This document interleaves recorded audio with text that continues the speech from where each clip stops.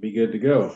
All right. So, good morning, everyone. It is 9:27. Brother, we made it just in time. See how good we are?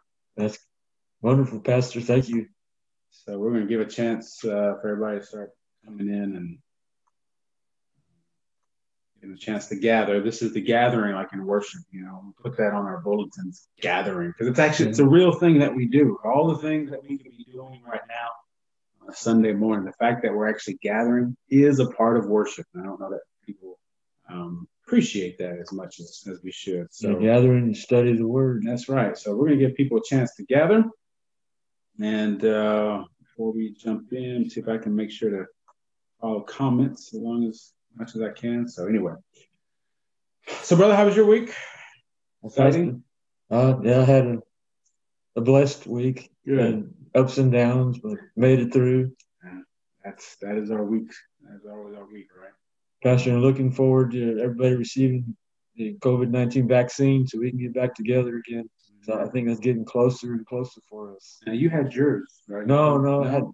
I wasn't able to get it. You wasn't able to get it. But you're planning on it though. Yeah, I'm a 1B category. Which category is that? The 65 and older. Thank you for sharing that. I know some people have a hard time. I'm barely under 65. No, I'm way over. I appreciate that because the conversation of should I get it? Whatever, yeah. So hearing somebody like yourself who is, you study these things, you understand, you appreciate what's happening, and so I think hearing your voice say if this is something that we should be thinking of doing, I think is helpful. So I'm glad you're doing that. I told somebody recently I'll probably get mine about a year or so from now. But anyway, yeah, my week was fairly quiet. Made mention I'm going to take some time off next week, and I've known for a little while it's past time that I should have done that. Little things here and there that that I know that tell me that time to take a break. Time to take a break. Yeah, you got to step back and breathe a little bit. And, it's been a wild year, and I haven't had a chance to do that. So I'm looking forward to smell the roses. Doing that a little. I told Gloria at one point this week, I'm going to need to sleep more than I should. Anyway, that's what we're going to try to do.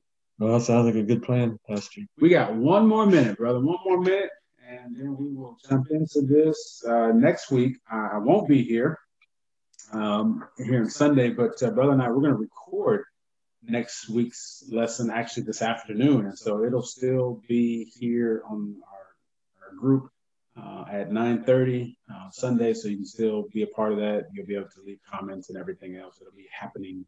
It'll be, it won't just be a video to watch. You have to go through it and be the whole lesson. So we'll look forward to doing that. So, all right, brother, it is time. So you want to take us away? We always talk about we forget to pray. Yeah, it's on the agenda. We forget. How about we do that? Okay, Pastor. You want to do that? You want me to do it? Go ahead, and then I'll do the final prayer. All right. Lord, thank you for the blessing of being able to gather in your name. And as we share this time and study, may our hearts grow closer to your holy will. Thank you for Brother Robert and his preparation, the words, and the ideas, and the thoughts that you've given to him. Thank you for each child of God hearing, listening, and learning with us. And may all this be done to glorify you. In Jesus' name we pray. Amen. Amen. Thank you, Pastor. Sure. And good morning, seekers.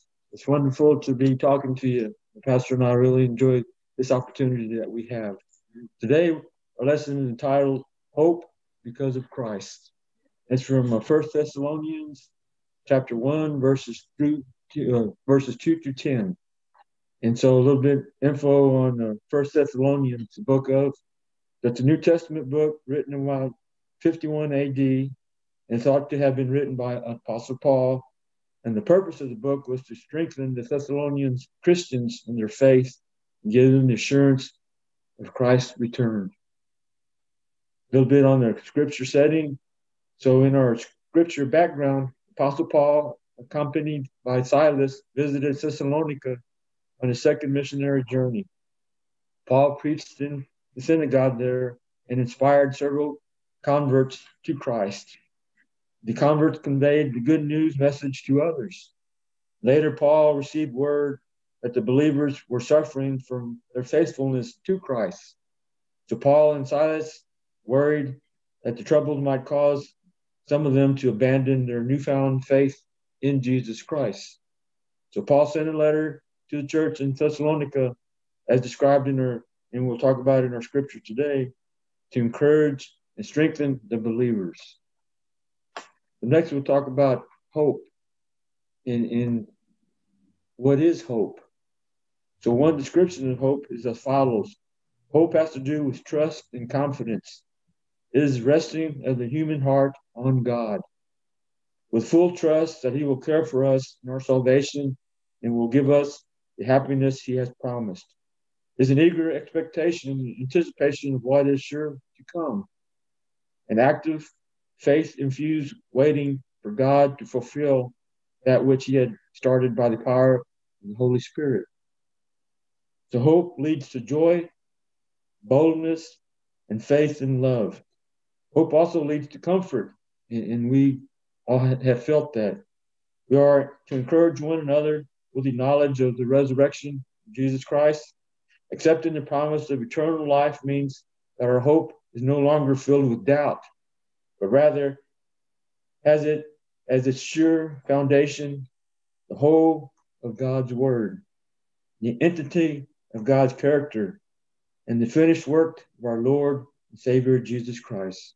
So, Pastor, any thoughts on hope? I mean, what are we if we don't have hope, right?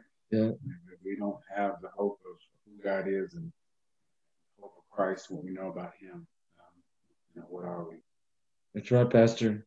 So the hope, our hope in Jesus. And then we think in terms of what is our hope in Jesus? We've heard that term before, that phrase.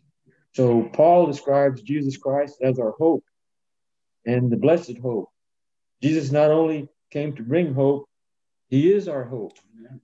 We have hope because Jesus forgives us and transforms us into his likeness. Knowing Jesus brings contentment, regardless of the material possessions and joy, despite difficult situations that we might be in. Nothing can destroy this hope because it's stored in heaven where no earthly power can touch it. That's our hope in Jesus Christ. Next, we'll talk about what's our goal in Christian life, the goal of a Christian life. So Paul says that you should walk worthy of God, who calls you into his own kingdom and glory. Our Christian life is a life with the kingdom as its goal, and we have discussed the kingdom of God in the past, but our Christian life has that as one of our goals. So we need our main goal, and we need to walk worthy of God, the one who calls us into kingdom and glory. Our destination and also our destiny is to enter God's kingdom. So the kingdom, a major subject in the New Testament, as we have talked about in the past, is a unique goal for our Christian walk. So again, when we think in terms, what are we supposed to be aiming towards as a Christian? And Pastor, what do you think of that, to enter God's kingdom?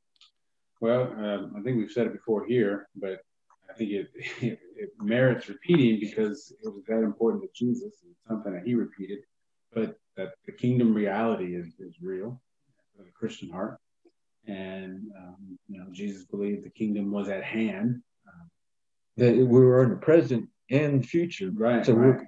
As Christians, we're in there now. Right. And yeah, so we had no reason to believe that the kingdom would go away after Jesus said it was at hand. So understanding that the reality of the kingdom is before us always, and yeah, that gives us the direction for our life. So that as we read these stories of Jesus or these texts from Paul, whoever, what we're trying to understand is what is the kingdom priority?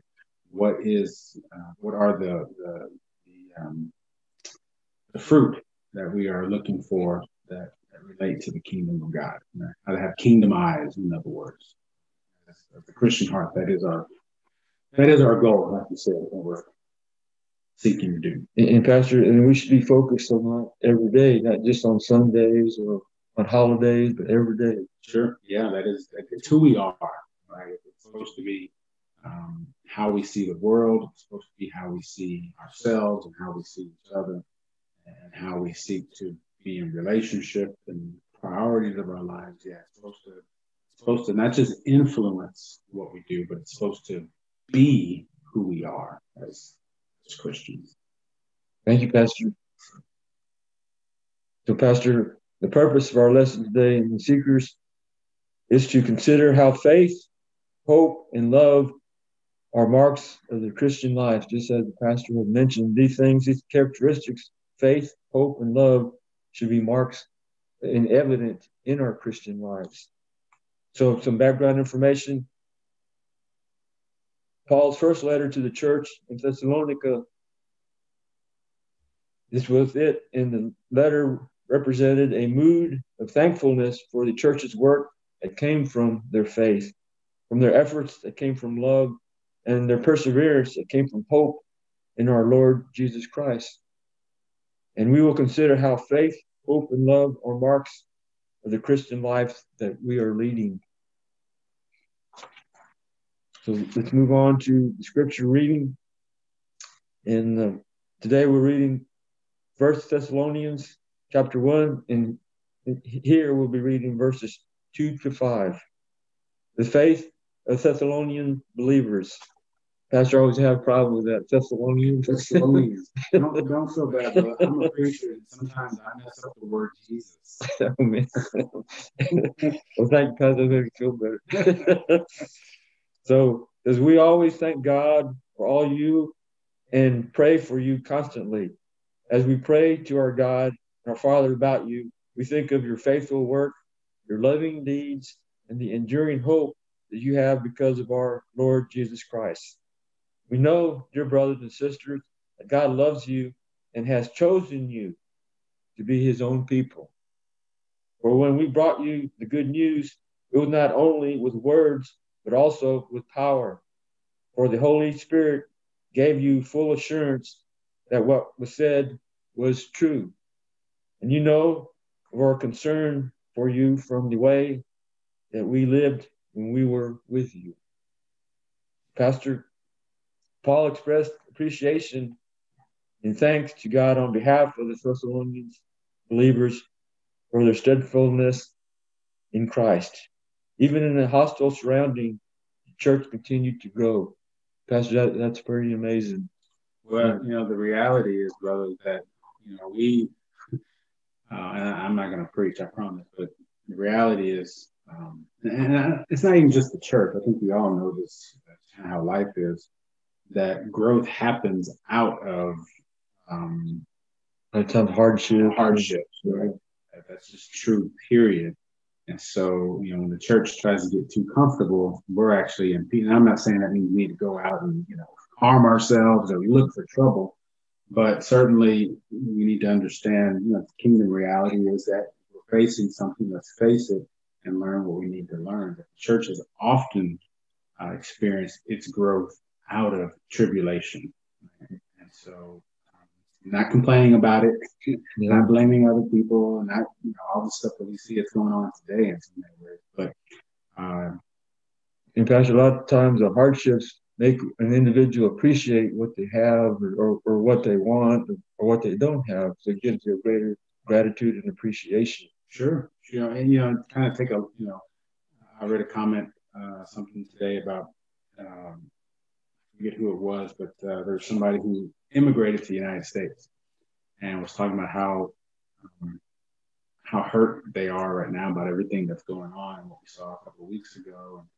And as an immigrant, coming from a place that, that's why they left where they left, to get away from that, to have that happen here. And so many times the immigrants are the ones who remind us just what we have because they've experienced that hardship together before. I think the same is true in ways like this, that when we have this hardship, whatever it is, particularly a collective hardship, it's a crucible, right? We grow out of that if we're willing to keep our mind on the kingdom priorities.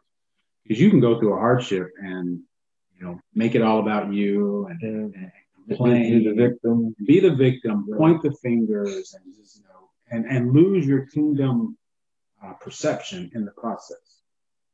And that has nothing to do with accountability or justice or anything like that.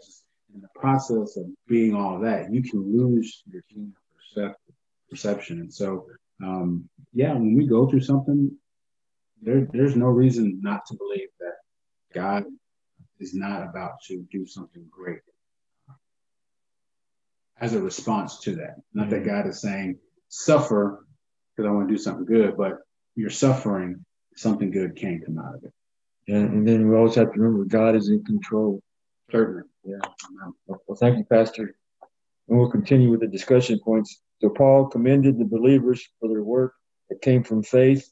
And Paul described faith, love, and hope as a primary attribute of following Jesus. So those are important characteristics for us to display as we follow Jesus also. So believers are to show these three attributes in one's daily life. And Paul asserted that the Thessalonian believers were again chosen by God. This was as evident as the believers accepted the message that was preached to them and received the Holy Spirit who strengthened their convictions. And Pastor, I just wanted to touch on the idea of being chosen by God and what that means. It's a complicated issue or even a statement. So I have some information here with some different opinions about that. Yeah. And I'll read here. It says, some believe God chose certain people to receive his gift of salvation.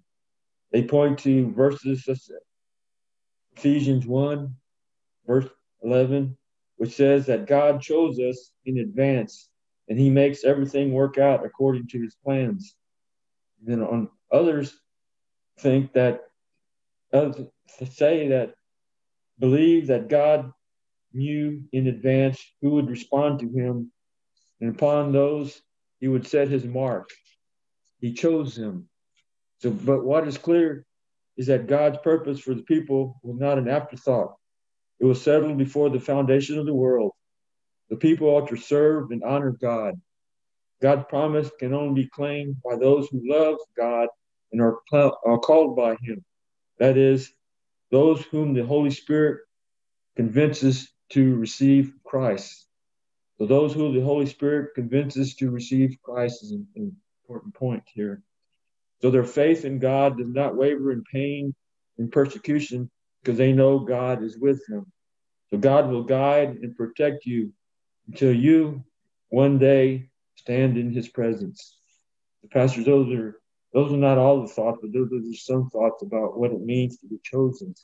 Yeah, and that's certainly one of those things that churches argued about for a long time. There's no way you and I can bring that to any kind of final conclusion, obviously. But the idea is about election, right? The idea about being elected. So, like you pointed out, some believe that God elected a certain number of people, a certain group of people to be saved, predestined them to be saved. Whereas another group says, that chosen doesn't mean chosen or elected in a way that excludes everybody else. That God's elected are those who choose his calling, who respond to his calling. So those are the two trains of thought. Now, we as United Methodists, I don't know if anybody's listening, they should be able to hopefully gather what our understanding is, what we say about that. I don't want to wait for anybody to answer because I don't want to put anybody on the spot. But the United Methodist Wesleyan theology is that we believe everyone has the opportunity to respond to the grace of God, and that it's not just a select number or group of people. God has reserved salvation for. Salvation is available to all, and all who respond to that, it's a gift to them. And that it's a distinction between schools of theology, denominations, right? So you're some of our Presbyterian friends, right? Kind of a Calvinist mindset. And Methodist, of course, being Wesleyan. The idea that election for all actually means election for all to respond to. So, and Pastor, we're responding through the Holy Spirit. Yeah, so it's not just, I decide to wake up, one day and, I'm going to be a good man today, or I'm going to follow God. Our faith still says that we don't have that in us, in and of ourselves. There's something, as much as there's the image of God in us, there's also that other part of us that just doesn't doesn't want to. We have a bent for sinning, as the hymn says. So we need the Holy Spirit's prompting and inspiration to put that thought into our minds, for us to hear the gospel and say, yes, I want that life. So if you notice, brother, most of my sermons end the same way. I'll say something like, if you want to, I don't know, take a topic. If you want to learn how to pray more, trust God with prayer. I want you to pray with me. So that invitation is, in my mind, you've heard the gospel, and now you have to decide if you want to receive it or not. And that comes from this idea that, this invitation is open to all. It's an actual invitation, not a limited seating invitation. And that's part of that process that we're discussing there is we ask the Holy Spirit to give us the strength and the ability and knowledge to make the correct choice. Yes, sir. Yeah, we're asking for the Spirit to show us the kingdom reality and to help us live into it. By ourselves, I mean, who wants to forgive their enemies just because? Well, it's the Holy Spirit that teaches us that that's the way to follow Christ. That's how we find holiness. That's how we bring reconciliation to the world. It's the Holy Spirit that continues to show us the power of the kingdom. Thank you, Pastor. We settled everything once and for all. No need to debate or argue anything else ever again, right? Thank you, Pastor. I know that's a topic, as you mentioned, has been talked about back and forth for a long time. Sure. So we just wanted just to touch on it and have people thinking about it. That's good. Thank you, Pastor. So we'll continue with our scripture verses. Again, we're in 1 Thessalonians chapter 1. This is verses 6 through 10. So you received the message with joy from the Holy Spirit in spite of the severe suffering it brought you. In this way, you initiated both us and the Lord. As a result, you have become an example to all the believers in Greece, throughout both Macedonia, Achaia, and now the word of the Lord is ringing out from you to people everywhere, even beyond Macedonia and Achaia. For wherever we go, we find people telling us about your faith in God. Well, that's a wonderful pastor talk. That's a wonderful verse. We don't need to tell them about it, for they keep talking about the wonderful welcome you gave us and how you turned away from idols to serve the living and the true God. And they speak of how you are looking forward to the coming of God's Son from heaven, Jesus, whom God raised from the dead. He is the one who has rescued us from the terrors of the coming judgment. So, some discussion points. So the Thessalonians believers received Jesus as a model for how they should live with joy in spite of great suffering. And Pastor, that applies to us, that we should, and we've talked about it before, that using or following Jesus in our lives as a model for us to how to lead our lives. Sure. In the Thessalonians, there were under great siege and having a lot of problems, and they refused to not follow Jesus, no matter what it cost them. Yeah, and it's always the temptation for all of us, right? It's not just the Thessalonians, it's not just any other group that we've seen, throughout church history. We all have that temptation that when something happens that we can't explain, or when a circumstance arises that goes against our understanding of what is good or just or fair, then the temptation is to blame God or turn away and find hope or solace somewhere else. That opening line that you had, one of the opening slides, our hope. Jesus doesn't just give us hope. Jesus is our hope, right? That's important, because so then we recognize how he faced his life with his turmoil brought on by his kingdom reality. Right? That's why they killed him, because he wasn't willing to let go of the kingdom and to follow what anybody else would have wanted him to follow. And so as we go through our circumstances, whether they're related to the kingdom or not, and that's one of the conversations we have to have is things that happen in life. Sometimes things just happen, right? Have nothing to do with the kingdom, have nothing to do with God trying to get your attention or to punish you, or it's just when we live in this world, things happen that hurt and that aren't right. But as we go through those things, we still have the choice to decide how we are going to live through them. Can we hold on to our hope, hope in Christ, and our hope that Christ gives us, and to the kingdom reality that is still with us, even in our suffering. That is a hard thing to do. Even through the difficult times. It is. And that's where the faith, we've been talking about faith and hope and love come in.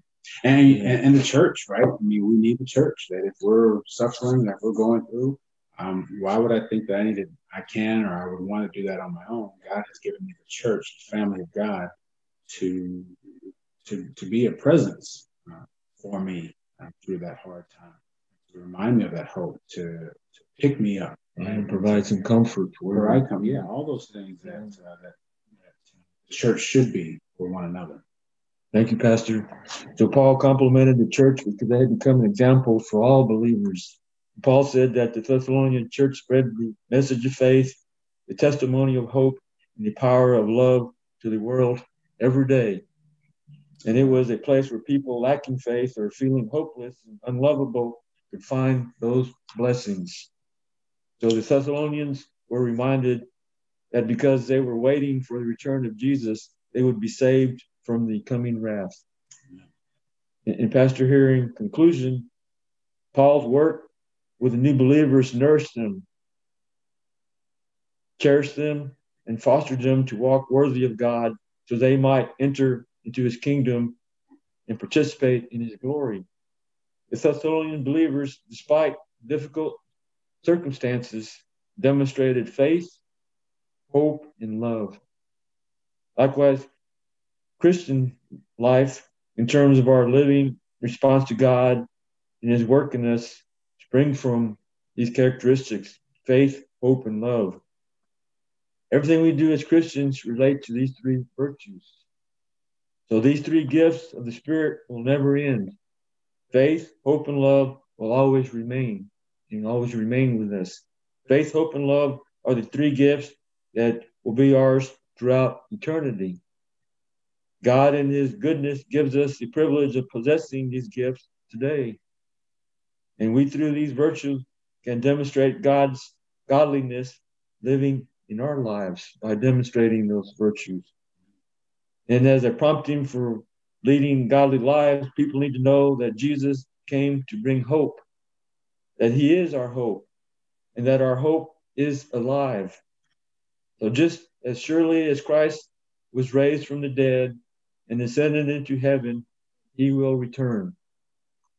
So is the hope, and this is one of the questions we have, is the hope of Jesus real and alive in you, in all of us as individuals? Is his Spirit alive and working in you every day to demonstrate faith, hope, and love in your life? We should persevere in demonstrating faith, hope, and love in our lives, that Christ may be seen in us. And Pastor, why is it important that Christ is seen in us? We call ourselves Christians, right? We're supposed to follow. The one we follow is supposed to, it should be evident, right? There's an old story, I think I've shared before, where a stranger came up to an Amish man and asked him if he was Christian. And the Amish man said, I don't know, you'll have to ask my neighbor. Right? Yeah. So that, the neighbor would be able to tell you for sure because of how he knew that man, right? The kind of life that he lived. And who we are says something about who God is and who we think God is. Hey, I bet y'all want keys, huh? Oh, sorry. So that's why it's important to live out this Christian life, because we are saying something about who God is. And if God is who Scripture says, then that merits our allegiance and merits our devotion and worship. But it certainly also merits our lives, right, and who we are. What God is trying to say to the world through us is that important. Pastor, well, we can conclude in saying, just as our title says, hope because of Christ. And Jesus Christ is our hope. And there's no hope without Jesus Christ. Pastor, does anybody have any questions or comments or thoughts? Everybody's pretty quiet this morning. A couple of good mornings from Elia and Olga and Gloria. Good morning, everybody. Naomi lifts up prayers. And so, yeah, pretty quiet. They're deep in thought this morning, brother. Yeah, about being chosen. That's right. That's right. That's right. Well, Pastor, if we don't have anything else, then we'll close with prayer. Yes, sir. Loving and generous God, through your gift of Christ and the example of His faithful followers, we have seen how faith, hope, and love are powerful resources for our daily living. Help us to live every day with our eyes and hearts open to your presence in our lives. In Jesus' name we pray. Amen. Amen. Thank you, everybody. Thank you, Pastor. Thank you, brother. Well, I appreciate your time. And like I said earlier, I'm going to be gone this week and take some time off, but Robert and I are going to meet this afternoon to record next Sunday's Sunday school lesson. So it'll still come out at 9:30. You'll be able to watch it with everybody else and leave comments and all that kind of stuff. Leave more comments. We want to hear from you. We want to hear your questions. And we have a limited time, but we can figure out how to squeeze, questions and stuff like that in. So otherwise, 10:45 and it's about 45 minutes, right? We're going to have worship together. If you're here in the sanctuary, we're glad to see you with your mask on and your socially distanced self. Otherwise, be online. And if you are worshiping with us online, be involved, right? And type in some amens and prayer requests and invite people to watch with you on Facebook. And just don't let it be a time where you're just kind of passive, where you got the TV going on in the background and on your phone here. Be present in that moment. It's a blessing for us. I don't know if you know, brother, you're there. I tend to read names last several weeks, read the names of people who are watching. It's a reminder that we're all here together. And so if it's not like I'm putting your name on the board, like I don't know if that ever happened to you. Checklist. Yeah. In elementary school, they put my name on the board and they add a check to it. We're not doing anything like that. We're not taking attendance that way. We're just reminding each other of our connection and how good it is to know that we're worshiping together. So anyway, it's at 10:45, about 46 minutes. So we'll see you then if we don't see you any other time until next week or whenever. Have a great week, brother. Appreciate you. Thank you, Seekers. Thank you, Pastor. God be with you. And let me turn this one off here, and there we go.